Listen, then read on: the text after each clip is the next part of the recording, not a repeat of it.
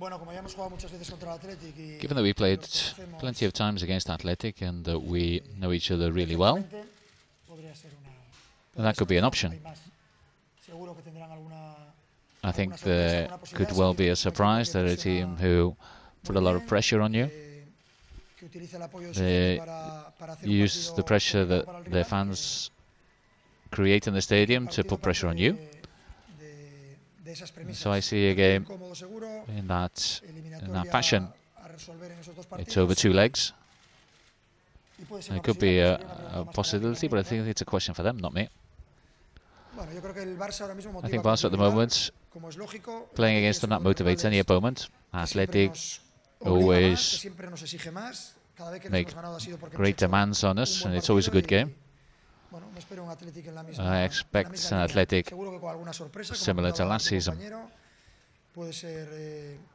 There could be man-to-man marking, there could be other types of tactical approaches. We just have to try and be prepared for everything.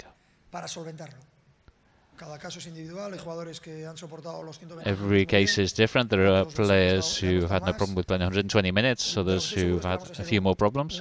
But I'll put out a competitive 11 who want to go out there and win the game. We'll try and get a good result in the first leg for ahead of the second leg. So I've got no doubt about that. And that's what I've seen during pre-season so far. So for that reason, I'm relaxed. Who plays and who won't? Well, that depends on the physical fitness and the chances that we have as a team. And you'll see.